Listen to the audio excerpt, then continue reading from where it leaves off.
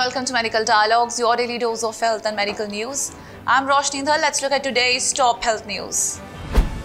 300 medicines have been finalized for QR code.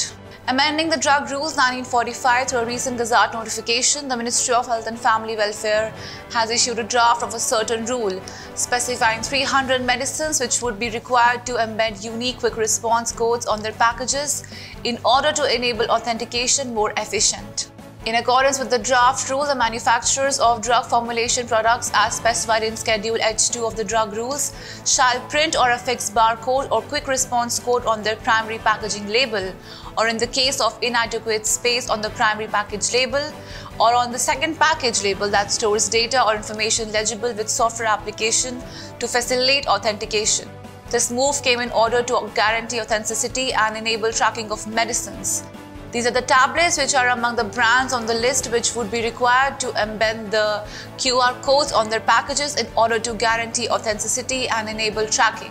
QR codes help in tracking and tracing the origin of drugs and minimize the chances of spurious and substandard or counterfeit drugs reaching patients. That's all for today. Stay safe.